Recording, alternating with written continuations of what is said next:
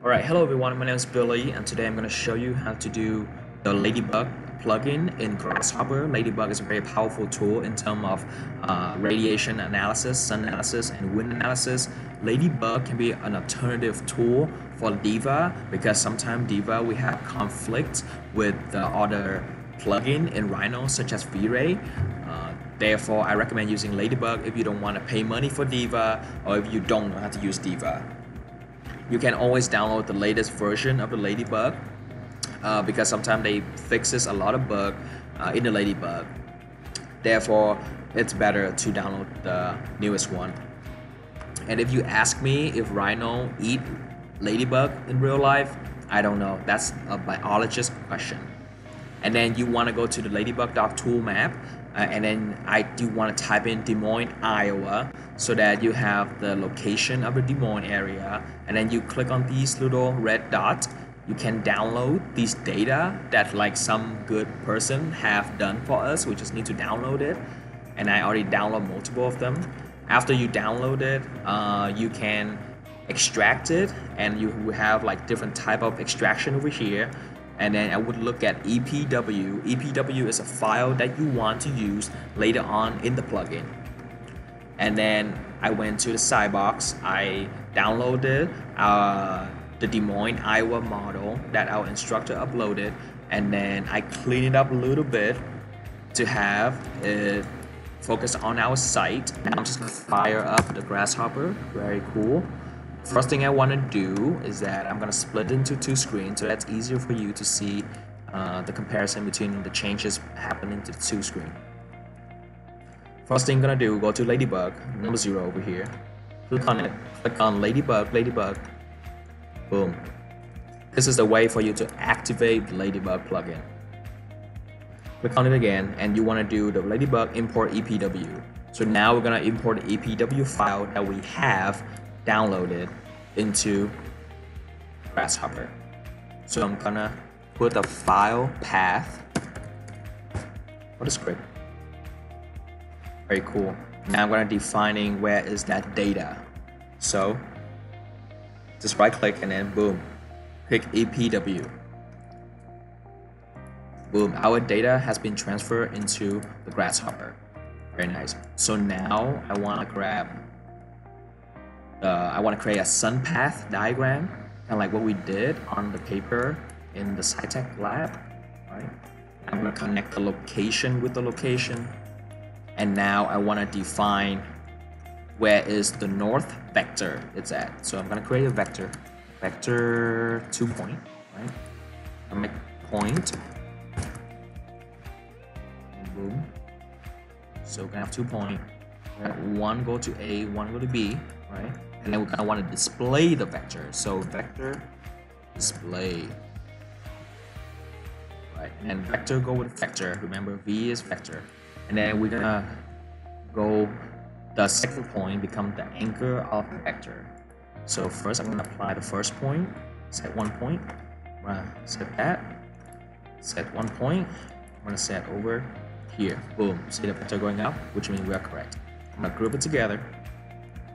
Boom, so that is gonna be our vector. And I'm gonna connect the vector to the north, right? Because it's important to show the program that the north is going by these vectors. Very nice. So now we're gonna look at the hour, day, month, and then I'm gonna talk about the analysis period later. So for hour, how many hours do we have? 24. How many days do we have? 31.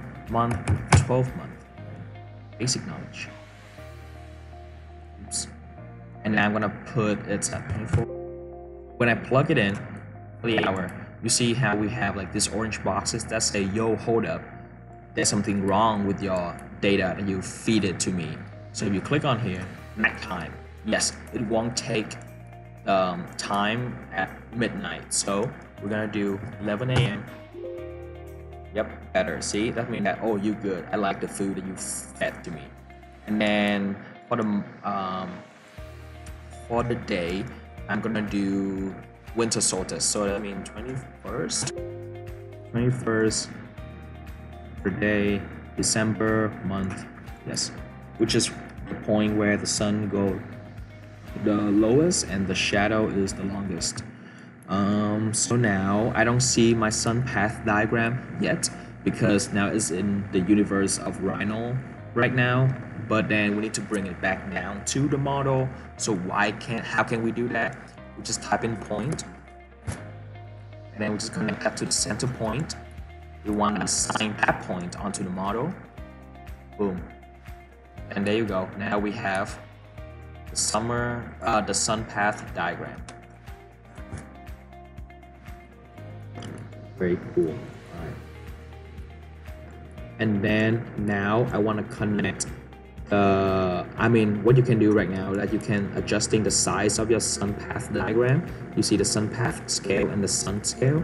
So I'm gonna put in 5, put on 5, and then I think I may just go to 2 because 5 is big. So maybe 2. And then you can see it's get bigger, and then boom, sun also got bigger. That looks good. Yeah. Maybe one more. Is that not?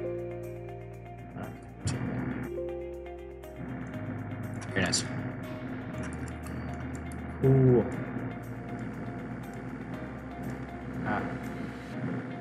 Okay, nice. All right, now I'm gonna look at the ladybug sunlight hours analysis. So it's gonna analyze the behavior of the sun onto the site hourly, right? So now we're gonna want to set the geometry and the context, which is our massing, all these pink shape over here. So we want prep, and then I'm gonna rename it buildings. Yes. And then we're gonna rename this. We're gonna want a surface because we need a surface for the ground level over here. So I'm gonna connect the surface to the geometry because it is geometry. I'm gonna connect geometry, also gonna connect to the context. And then I also gonna right click on the building, set multiple preps because we have multiple buildings. Right? Click on that, click on that, click on that, click on that. Nope. I want to click on that. Click on the shape. Shape. Right click. Boom. You already assigned it. If you click on that, you see it's green, it's already assigned. Same thing with surface, right click, but this time you set one surface. Boom. Yep, you're good. Awesome. Right.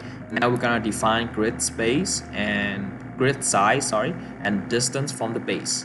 So rule of thumb, it's 1 for the grid size and 0.1 for the distance from base. Very awesome. All right. So now we wanna see connecting the sun vectors and the sun vectors, which means because we're using the vector to show the direction of the sun path, so we're gonna connect the sun vector and the sun vector, right? Okay, cool. And then we're gonna want to have Boolean toggle, which is acting as a switch. You can just switch it on and off for your plugin to starting to analyzing the site and study the data that you imported into the plugin. So run. Yes, very nice. All right, awesome. Now we see that the toggle turned to true, which is it's already activated. But now we see the problem over here. If you look over here, you see how the surface is all blue. You are wrong, so that's why you need to fix it. Well, you're not wrong, but because the surface is actually flipped upside down, so what we need now is flip it back up, which is easy. I can show you. So just double click on the true, false, exactly. So now we gonna flip it, type in flip, flippily flip. All right, so we're gonna connect the surface to the surface, and then we're gonna connect the output, the surface, to the geometry. Boom. Basically, you just flip it, and then you run it again. Let's see. All right, boom, yes. Now we have something that look more like this, which is good. You see these little blue thing is the shadow that is casted by the building itself. Yes, very nice. So here's the thing though, why does it look so grainy? Well, because of so many layers on top of each other. So what we want, it's hiding all these surfaces. Ooh, something wrong here. So how come my geometry does not have any analysis? Well, because if you look at here, my building did not connect to the geometry tab. That's why I need to reconnect it. Alright, now we have a different type of looking analysis, because now it's actually took the buildings into account, which is exactly what we want. But the thing is, they're still so grainy. What can we do? We're gonna hide the surface and the building. Select it, click on the disable the preview. Boom. Looks way better, right? Looks way better. So what if I want to do a different study? Let's say I want to do different day, and then different hour, and then different month. Well, you just need to change these sliders into correct and reasonable month, right? Like, let's say if you put like 50, it's not gonna read it because there's no such thing as 50 month, right? So if I want to change stuff, I need to like double click on this to turn off the calculation, the analysis. Now I'm gonna change the number on this one. So let's say I want to do let's say I want to do 8 a.m. right? No, actually I want to do 9 a.m. No, actually no. Let me do 9 a.m. right? Actually no, let me do at night. Let me do 4 p.m. which is 16, right? Military time, yeah. So very cool. And then Sunday, and now we got analyze it. Now when you look at it, the shadow changed differently, right? Because the time is now at 4 p.m. right? Shadow definitely changed, which is kind of cool when you can do like a sun analysis like this. Very nice. All right. So that's one of the powerful way of using Grasshopper to generating, and Ladybug to generate sun study, right? So now, what if I want to do multiple analysis of the shadow and the sun study through a period of time in a day? So, or even in a different day or month. Let's say I want to do the same day, but I want to do an analysis from 9 a.m. to 4 p.m., right? Or from 9 a.m. to 3 p.m., right? Let's do that then. So how do we do that? If you type in analysis, how do you spell it? Analysis period. We're gonna have Ladybug analysis period. You want to click on it, right? And then you want to copy the same information you have over here.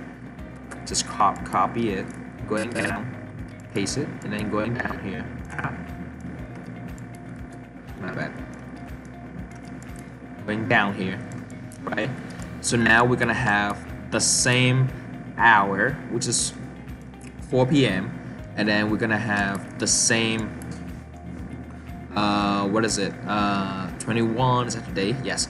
Have the same day, same month, right? Let's rearrange a little bit so that makes sense. There we go. So now, what time, what day, and what month you want it's going to from what to what, right? So I'm just gonna make another copy. Very cool. And then we have month. I'm gonna keep the same month, right? And then maybe time, I'm gonna change it to here first. I'm gonna want to go to 9 a.m. And then for the time, I want to go to 3 p.m., which is 15. I'm going to connect to the hour. I want it to happen on the same day. So basically now, I'm inputting the data that I want to analyze the sun path, the shadow, and the lighting from 9 a.m. to 3 p.m. on December 21st, right? So that's that. Right, and now we want to connect the analysis period to the analysis period. Very good. Very good. Very good. Okay, now we're gonna try to rerun the analysis that we have here and see how it's gonna computing with it. Usually though, I have these at the same number, so I don't know what's gonna happen with it with these number collide with that. Let's see. Alrighty, I guess it's worked out pretty well. Nothing conflicted, which is very good, right? Looks very nice. You see how the shadow acting differently because of how the sun actually go differently. You can see the path of the sun over here. This is a very powerful tool again to analyze all these cool things. Let's do that. Boom, sharper color. Very nice. That's what I want. Right. Let's do that. Yep, that's exactly what I want. Very nice. It's a good diagram too. Very cool. Alrighty. So I'm gonna turn it off. I'm gonna show you guys. I'm gonna show y'all cooler thing. Let's have that. Let's bring that back up. So what if now I want to study radiation onto the site, right? So it's the same principle that you're gonna need the geometry data, right? And you're gonna need the grid size, right? Oh, you're gonna need the distance from the base. And then you're gonna need the analysis period, right? Because we analyze it from certain period to certain period for the radiation. Same principle. So first of all, we're gonna need something similar to the sunlight hour analysis. We're gonna need the radiation analysis. Fact. Boom. Yes. And now we want something called selected sky matrix. Basically, it's a matrix that the coder, the people who make the program, already like put in together for us, which is kudos to them, because I have no way in a million years that I know how to do that. All right, so let's type in selected. Selected. You see it? There we go. Ladybug selected sky matrix. Boom. That's awesome. We're down here a little bit. And now another one we're gonna need is cumulative sky matrix. Again, it's a condition for this plugin to work. Generating cumulative sky matrix. Nice. All right. Now I'm gonna connect the EPW file. So how I'm gonna do that? Quiz time. Yes, I'm gonna connect the file path with the EPW file. So I'm gonna connect from all the way from that very small little one to the EPW file. Very nice. And now I'm gonna run the analysis for them to run the data from the file path into this cumulative sky matrix.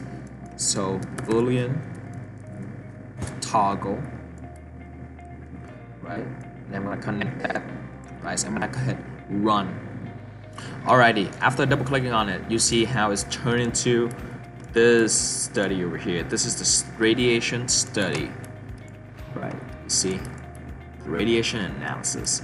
Yes, very cool. Alrighty. So again, you see all this grainy thing. Easy. We're just gonna hide all this beautiful thing. Yep, and then we're gonna hide all these too. These are still up for some reason. See? Boom, radiation, man. Looks very cool, very cool.